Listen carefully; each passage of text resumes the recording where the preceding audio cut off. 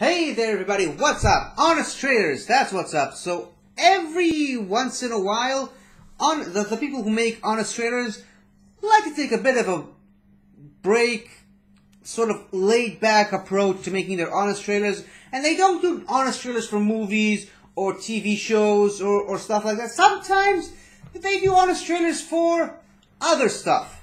One time, I believe it was a parody, I think it was for the Deadpool 2, where they actually had Deadpool do an Honest Trailer about Honest Trailers, which was super unexpected. But yeah, I believe also CinemaSins did it once, where they did everything wrong with CinemaSins, which was kind of a nice meta self-deprecating humor. But here, what we have now is we have Honest Trailers for every streaming service. This should be exciting because there are a lot of streaming services out in the world right now that people sometimes don't even realize. There's obviously Netflix, there's Hulu, there's Amazon Prime, Disney Plus, Apple Plus, CBS All Access, which I believe was now changed to Paramount Plus. There's Peacock. There's, I don't know, Shatter. I don't know, Freeform. There's tons and tons of them, and people are paying hundreds of dollars a week for these streaming services. I'm gonna be honest with you guys. I only have one, which is Netflix, which I believe is the only one that I can actually access in this country, because most of these aren't available outside of the United States. But regardless, we're currently living in the streaming war, where all these different streaming services are battling each other for control over the working man's money, as it were. So let's see what those Honest Trailers have to say about all these multitude of streaming services that everyone has at their disposal. Here we go.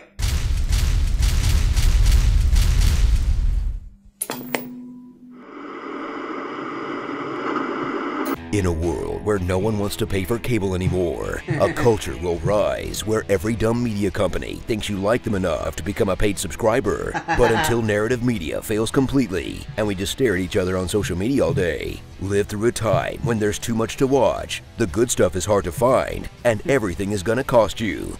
Ah, progress. Every streaming service. Remember the company who used to send you DVDs that would sit unwatched on your coffee table? Now they're a streaming service full of shows that will sit unwatched in their own library, where the employees and the shows all get axed after 2 years because they're too cheap to give the cast and crew a pay bump, and too flush with cash to resist making a new show to boost signups in Outer Mongolia. But hey, at least they've made some of your favorites, resurrected some dead movie genres, and handed some great directors a blank check. Who cares if they're billions of dollars in debt? When your company name is a verb, the money printer goes Quickster. Quickster! From the network that brought you Star Trek, The Twilight Zone, and 10,000 shows about crime-solving afternoons, comes a streaming service that's chock full of exactly that. Plus a bunch of shows that were designed to sell denture cream to viewers who haven't known how to change the channel on their TV since '97. It's a service who's been so fully ignored by non-Trekkies that their parent company is already changing the name. Good sign. No, it isn't. Too many tracks. Too many tracks. Get ready for NBC Universal's rushed late entry into the streaming race, which was supposed to make its big debut at the Tokyo Olympics, but instead limped out with a socially distanced 30 Rock reunion special promoting their other shows. Do you know how many amazing shows I have on Peacock alone? That's a deal breaker, ladies. Still, if you're looking for classic NBC programs like Friends, Seinfeld, and ER, you also get ads. Sure, Hulu already tried this model and it failed, but did they have a cock in their name? I think cock, not. Half-cocked.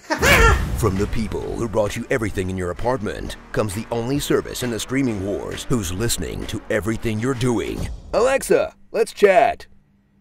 See, who brings you edgy, acclaimed programming, an unfathomable amount of absolute crap, and free 2-day shipping courtesy of a modern-day feudal peasant. But don't worry, they're working on turning them into delivery drones, which are just a turret gun away from becoming murder drones. I feel like Bezos is the only one taking the streaming wars literally. Cyberdyne Prime. Cyberdyne Prime?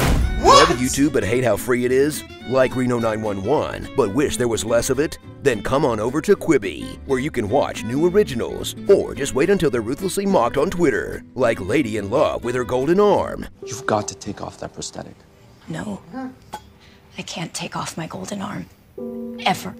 Or third wave feminist sex doll road trip. I have pee anxiety. Can you, like...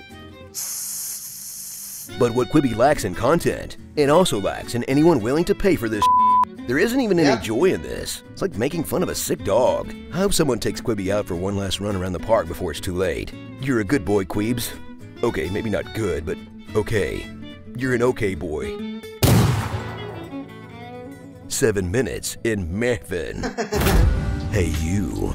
Yeah you. Who needs an all-new service? We know why we're both here together. You don't want another new show to watch. You want to watch a show talk about that show. I do, I'm sorry. Guilty as charged. Then maybe leave a naughty little comment down below. Go ahead, say whatever you want. Does Netflix let you do that? Call us a bunch of Sims. It only boosts our engagement metrics. Now, let's get wild and see where the recommended videos take us. Ooh, a flat earth essay? You always know what the dumbest, worst people are looking for.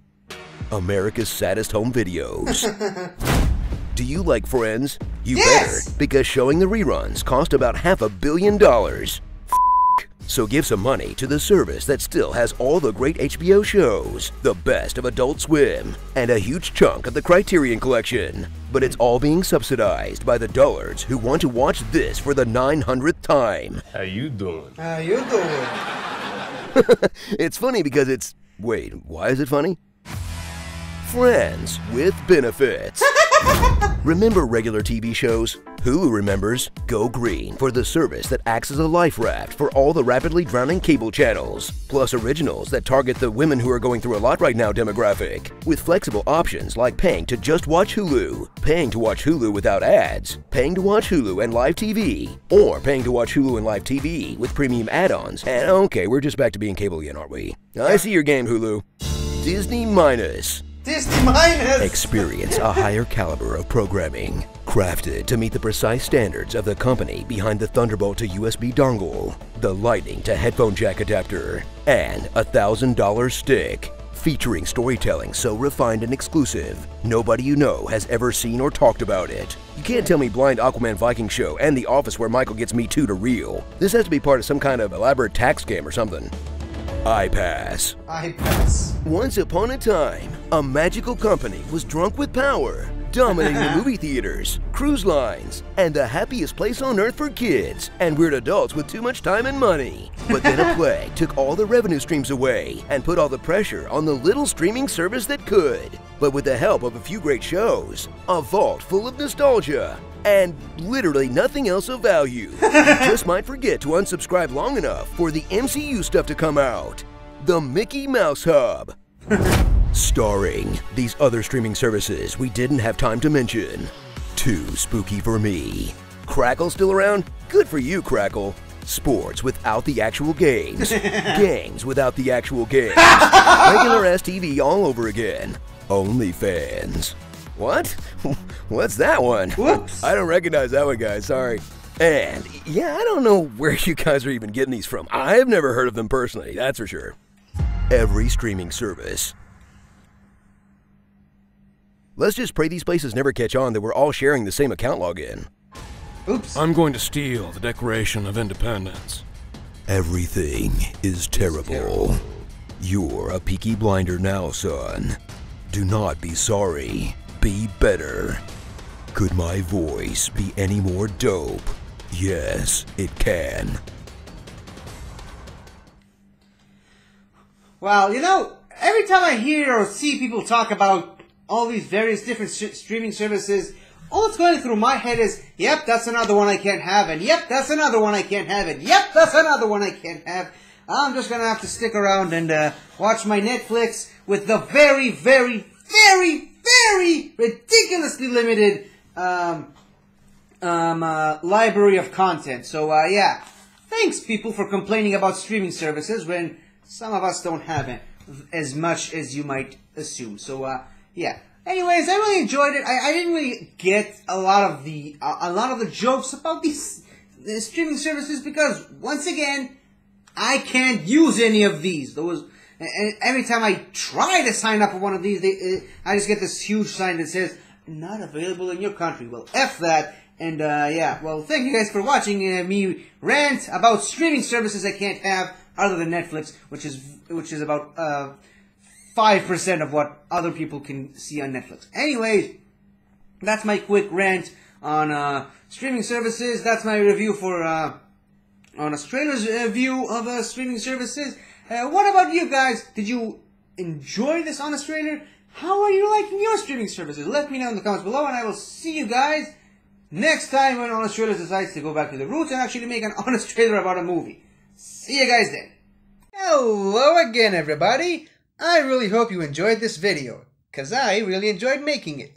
So, if you like what you've seen here, please remember to like, share, comment, and subscribe for more awesome content like this. So, until next time, guys, I'll see you guys next time.